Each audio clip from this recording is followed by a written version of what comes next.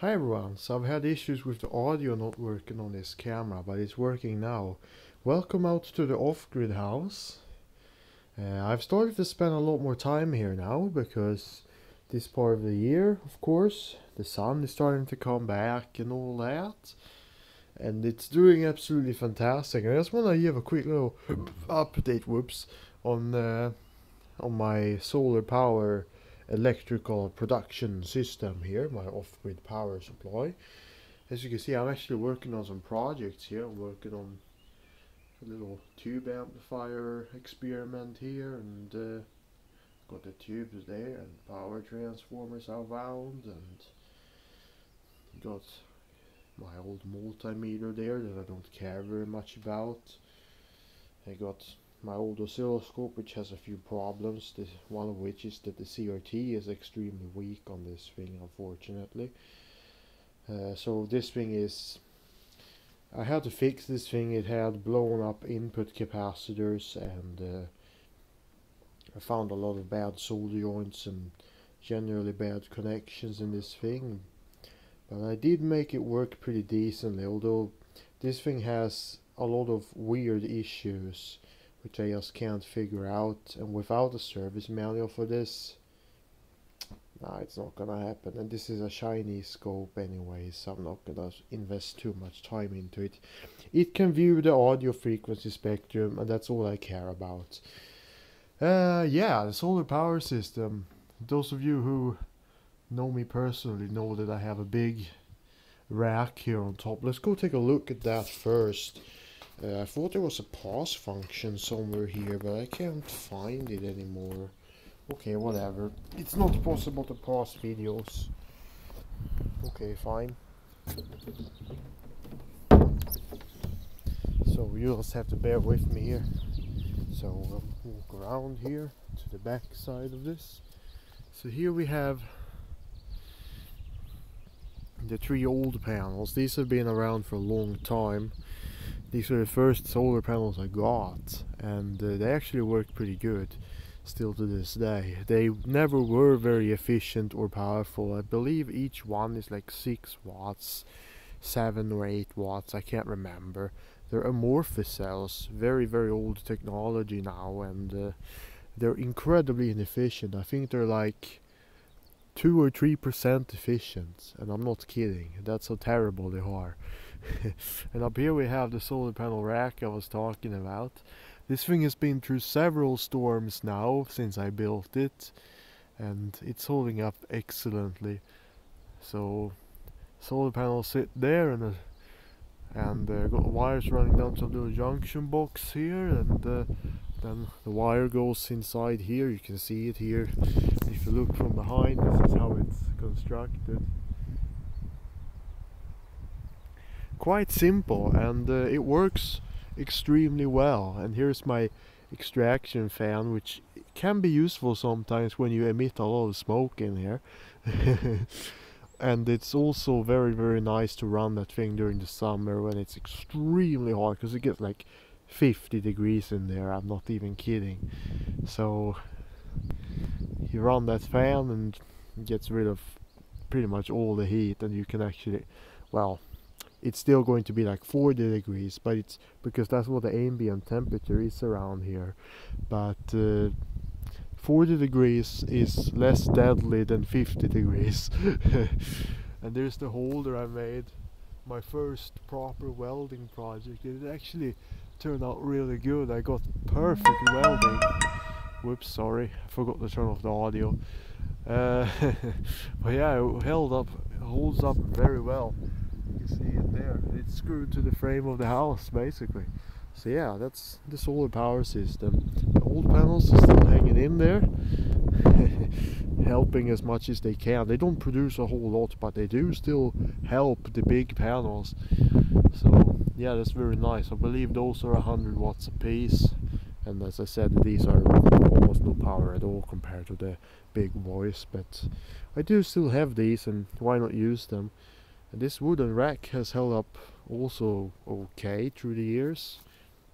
You see it's starting to crack a little bit and all that, but yeah, it's still holding up decently, I would say. Although it never was all that great. And you can see here the extension that took place here at some stage when I built this. But yeah, it's still there, and you can see how this is held onto the house. Not particularly well at all, but it actually has held up just fine all these years, and I expect it to hold up fine. And these are all the screws that hold the plywood pieces to the wall in there. And here we have my grounding electrodes. There's one here, you can barely see it now because it's overgrown, but that wing is pounded like a meter down in the ground, and then there's another grounding electrode here which is pounded another meter down in the ground. Let's go back inside now. I hope the camera is still recording. There's a problem with this camera, I can't really, and I hate editing videos, so like it'll be one shot, you can just skip or whatever. So yeah, a few upgrades have been done here. Nothing really here to see. Got a ground fault circuit interrupter and stuff like that. I can't recall if that's new since last time I showed this stuff off, but there is some stuff which are new. Got these meters here. This one is measuring the incoming power after the charge controller. This one is measuring the total power consumption of everything in here. So that measures the main negative coming off the batteries actually. So that measures the total power consumption. This measures how much power is going in after the charge controller. These old meters are still in service. The voltmeter is, well, obviously very simple. It just measures battery voltage. So that one is still in service. This is the AC meter, output of the power inverter, and that's more to give an indication that the inverter is on more than anything. It's not particularly accurate. And this PV current meter is before the charge controller. This is the old current meter. In the past I used my homemade regulator, which was a relay controlled by a 555 and a comparator and all that. And it basically just kept the voltage between two set points all the time. So it was not that efficient. Now we have this, which is an MPPT solar charge controller called the TS1024, I believe. Got this on a gift card and I really like it. The only thing I don't like is the float voltage is way too high. It's supposed to be temperature compensated, but it hasn't been hot enough yet for that to kick in. We'll see if that works. We'll find out soon enough. But yeah, it's really good. This thing has more or less doubled the amount of power I'm getting in from the solar panels now. I have never had this much input power as I have now with this. This is actually really awesome, and I'm very pleased with it. So I got that from a local store for gift card. Absolutely fantastic. This power inverter was an investment, and now because I invested in that, I have kind of broken the zero budget rule with this place. But it was such a small investment that I thought, why not just give it a shot this once, because before, everything here is junk. That's kind of the whole idea of this place, is make something with nothing, and that's what I've done. But this is kind of an exception, because I bought this actually. Before I was using this, and I call this the rust bucket inverter, because it's extremely rusty and falling apart. And it works, it still works fine to this day. The only problem with it is that all the capacitors are going bad, and the other problem is it cannot do any sort of like peak power whatsoever. If you try to turn the computer on over there, it shuts off. It's very irritating. I modified it by putting in some NTCs there, and that helped a lot, but it still has the problem, unfortunately. But yeah, it still works fine, and I'm keeping it in case this thing craps out. This is actually a real pure sine wave inverter, and it actually puts out a very nice sine wave. If you watch the video about this, you will know. Unfortunately, I was not able to take it apart because I won't be able to get it back together because of their stupid design. So I won't take this apart until it actually blows up or something like that. If it ever does that, I don't know. But uh, so far, it's actually been really reliable. It's running right now as you speak. As you can see here, it's not doing anything. I haven't got anything running. I just got the phone charger there, just hanging there. But yeah, it's actually working really, really well, and I must say I am very impressed. Uh, 2200 watts is an obvious fat lie. However, I've put 600 watts on it and it doesn't complain. So, for the price I paid, I'm happy. I don't know what it can do. I don't really feel like pushing it too hard. I'm I don't want to blow it up because it really works well, and it's got fantastic load regulation, and it's got truly fantastic sine wave output. It's cleaner than the mains power. I think it has a SPWM driver in it because yeah, it's beautiful. The efficiency of this thing seems pretty damn good as well. When you compare how much power you're using versus how much power is going into it, it is actually close to 90%. So I am extremely impressed. But yeah, I haven't pushed it to its limits. I don't know if I want to because a lot of these cheap inverters don't have proper protection circuits. So it is possible it could blow up. But I've been kinda mean to it with my, heavy inrush currents from the old computer there and stuff. That thing pulls quite a bit of inrush when you flip the switch on, and it doesn't complain at all. It has great, and I mean truly fantastic, load regulation. The voltage is set to 225, and it keeps 225 no matter what you do. I'm very impressed. And the frequency is bang on 50 as well. It's 50.0, which is just perfect. However, I have noticed that the frequency is a bit low when it's colder outside, so that's a bit interesting, but it is within like 2% of 50 hertz all the time. It is absolutely perfect, and I have no reason to complain. I really wish I could have taken this apart. I would have loved a proper look inside, but from what we could see by taking the ends off, this thing does look decently powerful. Not 2200 watts, that's an obvious lie, but definitely, as I said, I put 600 watts on it, it didn't care at all. But I think it can probably handle about 1000 watts without blowing up, but I'm not sure if I would dare push it harder than that. Out here, I don't use more. With the lights on, the computer on, soldering iron and phone charger and the oscilloscope, I don't come anywhere near to even 300 watts, so it's perfectly fine. I don't need a super powerful inverter. The main reason I bought this was because I wanted something with pure sine wave output, and I had seen on YouTube people testing this brand of inverter, and it actually had a pure sine wave, and I was a little bit, I got interested, and when this popped up on some Chinese website, I decided to give it a shot because the return shipping was free. So if I didn't like it, I was gonna return it. But this thing ended up impressing me a lot. Very beautiful sine wave output, and yeah, it's actually a really great inverter for the price. I paid $60 for it. Yeah. Obviously, you can't expect super high quality or anything for that, so I have no idea how it's going to hold up long term.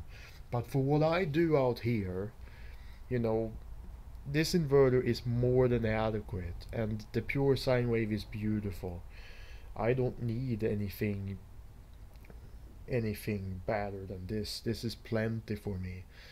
So yeah, I'm actually quite happy with this. I thought it was going to be a piece of junk when I got it, but no, it's not. It's actually a very, very good inverter for the money, and yeah, I'm very impressed. We got my somewhat new batteries. They are a few years old, but they work pretty good. And this is water from the roof, condensation dripping on here. These are proper refillable types, so I expect these to last really good long time. They're not in perfect condition, unfortunately, but they're not in bad condition either, so that's always great. Yeah, let's see, what else is there to talk about? I cleaned up a little bit. I used to have a huge mess of wires just on the floor here because the box collapsed. Now I got new boxes and they're sitting on a wood pallet, so the moisture shouldn't kill them. They'll still get slightly soft, but I don't think they'll rot away now, at least. Uh, Here's the audio amplifier. It's my homemade 175 watts. Very hard to make, actually. It's harder than you think to get these big power numbers because the dissipation in the output devices get really, really big. Got an IC amp which currently doesn't have a power supply, if I remember right. We have a little, this is actually a commercially made, but I put it into my own case, designed for guitar use or something like that. But unfortunately I blew up the output IC in it by driving a transformer with it. When I was doing some kind of test, I drew a transformer, and I don't know what happened, but I think the back EMF from the transformer probably killed it. So it just completely shorted out and blew the fuse. So I need to get a new IC for it.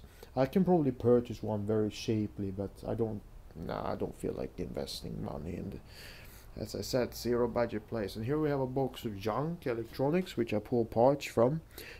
Maybe I should have a look here and see if I have an IC that'll work. Chances are I do. Got my Synergy horn loudspeaker. But yeah, and here we have some loudspeakers for testing stuff. And we got some transformers, vacuum tubes, because currently I'm working on a little vacuum tube project. Instead of doing it in the dark, depressing workshop, why not take it out here and use some solar power and do it here? Because there's literally no reason not to. And we got the Pentium 3 computer here, which is a trash pick as well. And this thing is more than powerful enough to browse the web. You just have to install Pale Moon SSE web browser, otherwise you can't browse the web on something like this today. Because the processor doesn't support the SSE2 instruction set, which modern web browsers require, and a lot of other software as well. So you gotta look for older versions of software that don't need SSE2. So I've actually found a good collection. I've got VLC, I've got web browser that works, I've got YouTube video downloader that works and stuff like that. So I can actually watch videos on this, but you gotta download them in 480p or lower and play them in VLC because it cannot keep up with YouTube's modern HTML player. But yeah, it's more than good enough for browsing the web and schematics and stuff.